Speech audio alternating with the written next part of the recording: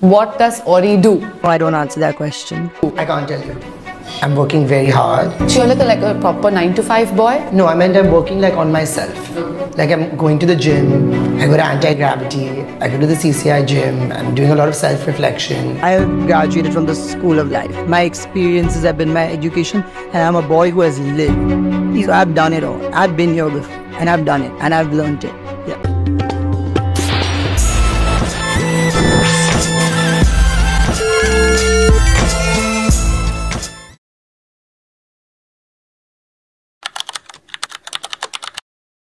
First of all, as I started reading and looking up more information about him, I couldn't help but draw comparisons to a Netflix K-drama called Celebrity and Gossip Girls, because both of these deal with a lot of what goes on in upper-class social elite circles and what happens when a seeming outsider comes in to disturb the peace. For example, Gossip Girls revolves around privileged teens from the Upper East Side of New York, and the core group of lead characters are all children of incredibly wealthy parents. And the core characters often interact with other characters in their social group who are also from other wealthy families, but not exactly the same league of wealth, so to speak. And I couldn't help drawing comparisons between these and other characters, and Orry, who's been around star kids and celebrities for a long time, even if he's just come into this like public limelight more recently. With that being said, let's go into a bit of who exactly he is. Orhan Awatramani, or Orry as he's more popularly known, is a son of Surat and Shanaz Awatramani. According to Surge's LinkedIn profile, he's director of Mardi Gras Liquor. And in addition to that business, there's several reports that tell us that the family also works in real estate and the hospitality industries. So they allegedly own a lot of different hotels and hotel chains. So this alone tells us that he comes from a really wealthy Mumbai-based family and is no stranger to these upper-class social circles. Before he became this social media star that he is today, we have found several pictures of Orry showing him chilling with several of these Bollywood star kids, and furthermore we also found that there's a lot of these links to like the Ambanis, and it turns out we found a report in Business Standard that says that he's close friends with Radhika Merchant, who is engaged to Anand Ambani, son of Mukesh and Nita. When it comes to his education though, this was pretty interesting because many reports first claimed that he went to Columbia in New York City, but according to his LinkedIn, Orry holds a bachelor's in fine arts and communications design from Parsons School of Design in New York City and is listed as the special project manager at Reliance Industries, although we couldn't exactly get the details of that more. We also looked into where he went to school, and while we couldn't get the exact details of that either, he's gone on to quote in many interviews that he went to a boarding school in Kodaikanal in Tamil Nadu. And actually a Facebook post that we found from Humans of Bombay in July 2015, there's a picture of a much younger looking Orry where he's talking about his life at the boarding school and how he ended up witnessing a lot of issues and how it was difficult for him to adjust there given his sheltered upbringing. With that, all I can really say is that it's very evident that he was born into wealth and class privilege and was around a lot of these star kids and celebrities, and it's not something new to him. Right now in the relevance room, we are planning my downfall. In the relevance room, in the Orry office, we have a room called the relevance room where all my minions, and they have to dress up. I mean, we know that it is a thing that happens organically because people do burn out when they're on social media and they're like putting out content 24/7. But to actually be like, oh yeah, this is a thing that happens where there's a downfall and then you do a comeback.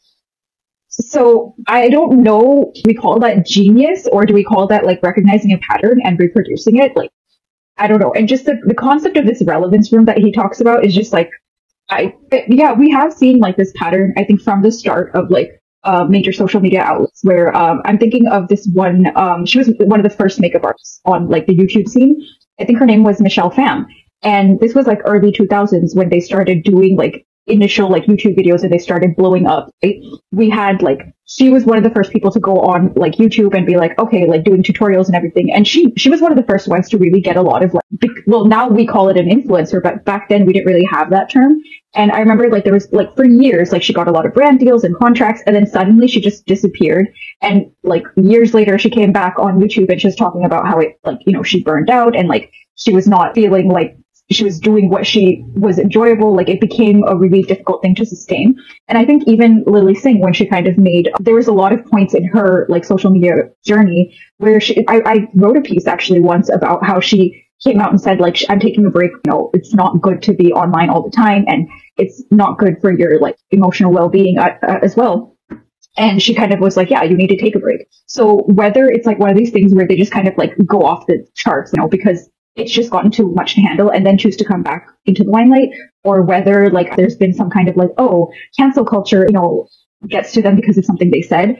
There's definitely like this trend that where you know that, oh yeah, at a certain point, like there is going to be like a dip in their content or what they're doing. But the point that he's making here to actually plan that and like be like, oh yeah, we're going to devise my fall or like the death or Orry and then come back. I don't know what to call that. Like it's like some next level like PR strategy. Me and think is me and talk like me. Sorry, did it? Oh my god. Yes.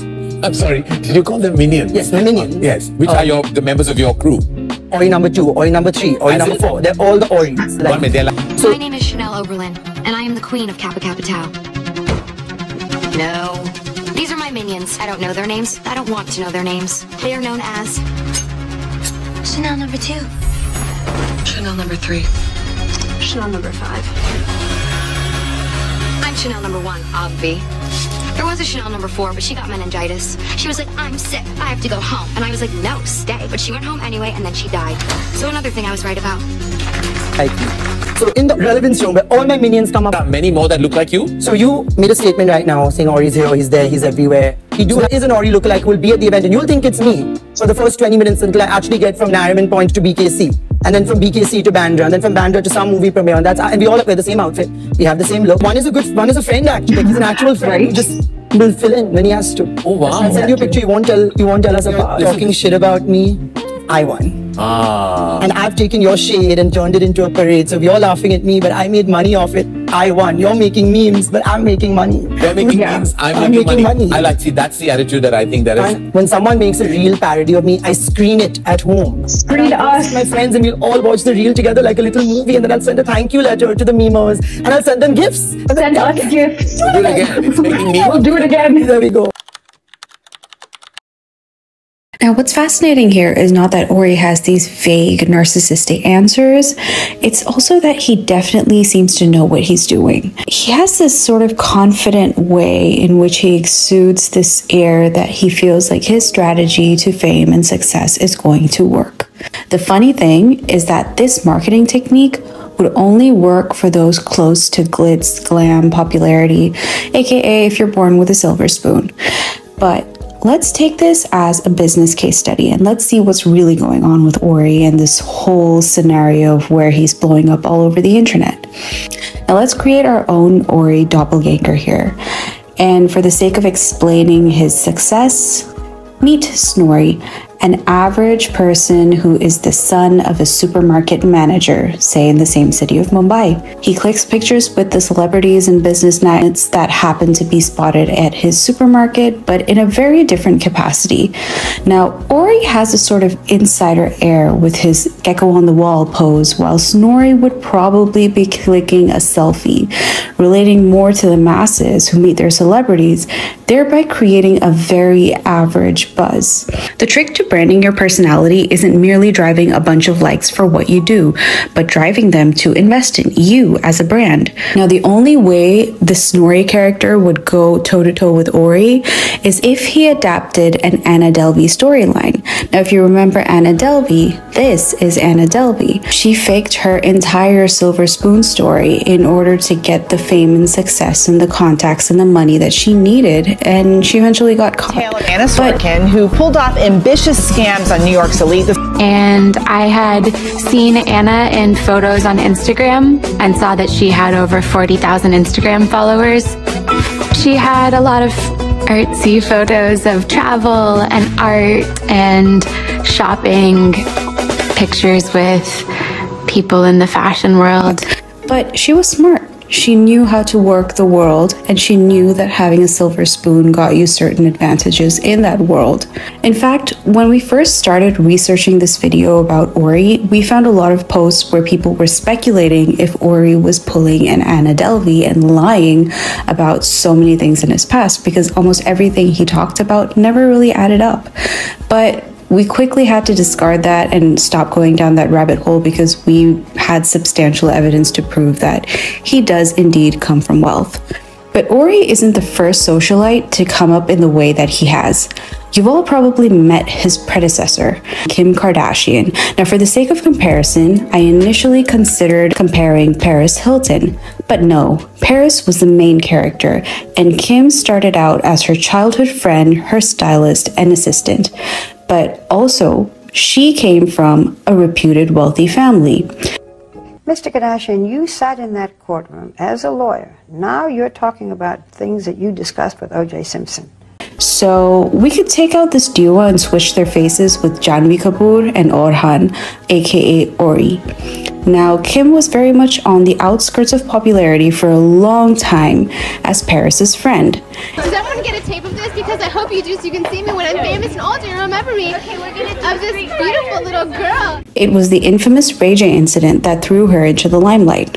Now, I know that a lot of us think that the scandal is what made her famous and leading her to create multi-million-dollar companies and her family's show. Would you be where you are had there not been a scandal?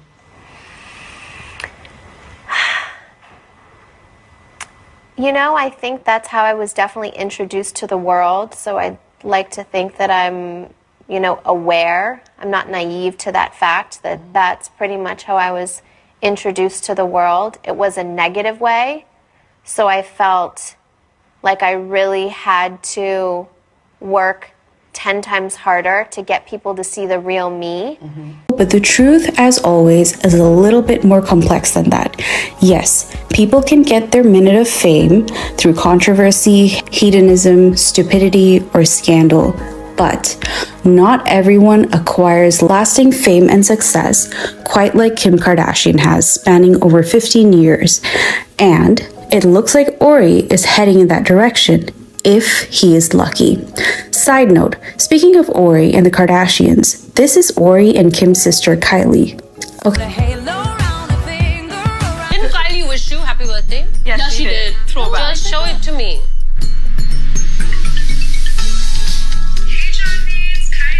We love you. We love you. Okay, back to the marketing of fame featuring the Kardashians. Elizabeth Paquette published an honors thesis with Assumption University titled How Kim Kardashian Has Sustained Her Fame and What Companies Can Learn from Her.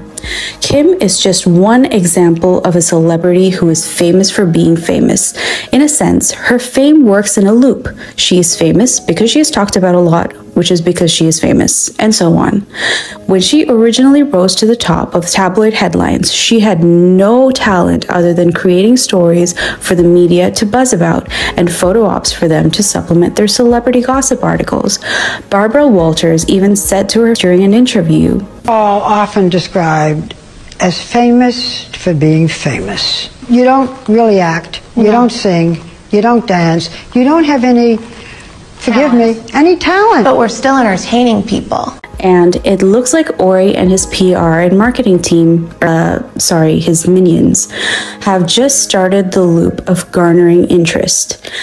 Just watch how he deals with this interview. Also have like red flags. Babe who doesn't love drama. The more the flags, the more attractive the person. Bring me the flag. To say, bring me the red flags. What do you value most in a friendship? Friendship is a complicated thing. It's not a simple thing. It's not a, you like my picture, I like your picture. It's beyond that. It's you have to look good in my picture. Rakhi Sawant and I also have a really close bond. Because every time I actually got tapped was another Janhvi Kapoor story. So back in the day when I used to bus tables at a group, our little waiters group. Hold up. I knew you were going to ask that. We'll get back to it. Every response he gives can easily be made into a headline. Instead, we all remember that this was how majority of us were introduced to Orry via Instagram Reels. In a world where press and online articles move around the narrative of SEO keywords. SEO stands for Search Engine Optimization, and it's basically just the practice of increasing the amount of traffic to your website, and Google search traffic is the best kind of traffic. It is consumer search term driven rather than actual news driven. Orry knows that he needs to get people to be curious about him. Why? Because they need to enter his name into the search engine, thereby creating his name as one of those prominent, coveted SEO key terms. Hollywood people are not the easiest to befriend because they don't care to meet random people. But they are all very friendly people. They do give you like a good 30 seconds of attention. And in that 30 seconds, if you manage to make an elevator pitch, you can get a picture with them. And that's about it. You have a 30-second window. Yes. 30 seconds. When you sort of make someone you don't know it. Of course, with a Hollywood celebrity, see in Bombay, we all know each other more or less, or eventually will or may know who's who because it's a small city. But of course, when you meet a Hollywood, when you meet anyone you don't know, that you want to get along with, the agenda's on you, not on them. Because when you're meeting Anne Hathaway, she doesn't care to meet you. She's being polite and she's being nice, but she doesn't care to meet you. But that's not just Anne Hathaway. It could be anyone who may not know you. In the social climbing world of things, you want to meet her, right? You want to be her friend. So what is your elevator pitch to make sure you strike a chord with her that she'll remember you? And I guarantee you she'll remember me as that sweet little Indian boy that she met in Rome who was shivering. In Kim's case, we know why people started typing her name into the internet. And with Orry, we found a source as well. He is spotted only with famous people. Known to be BFFs with Nisa Devgan, Janhvi Kapoor, Sara Ali Khan, he is popularly known as Orry. However, everyone has the same question. Who is he? Well, he calls himself a marketing genius. Who is he? What does he do for a living? Why is he so famous? Why is he with so many famous people? Now, entering your name into the world of SEO ranks in and of itself is a loop. You create curiosity, and people, to benefit for their own content rankings, like us, will always use your name to evoke the SEO gods at the hands of viewers and readers fervently typing your name or clicking on your name looking for answers. Now, how does this type of fame last? In Kim's case, her scandal broke February of 2007, and her dad's reputation and her friendship led to curiosity from big names like Oprah and Barbara Walters wanting to interview her. In October the same year, she and her family got the deal for keeping up with the Kardashians. Orry has gotten his famed interview on Coffee with Karan under his belt. So, will there be a reality show now? और वापस 2 बजे 3 बजे आएगा. Film city तक बैंड्रा रात में 1 घंटा है. तुम्हें 10 बजे निकलेगा, पार्टी 11 बजे पहुंचेगा. I can only imagine how exhausting such a life must be, having to chase the ups and downs of headline-grabbing drama, but not everyone is made for that life. But there is no doubt that a silver spoon coupled with a personal drive to make it big is what parallels in the famous for being famous trend in the era of the internet. And thankfully, time will tell if Orry can manage the success story of a Kim Kardashian. Hey, who knows? Just like Kim, he might end up being passionate about law reform or something and use all this fame for the greater good at some point. In the meantime, I think as viewers, all we can do is watch how the cookie crumbles. It's a strange world.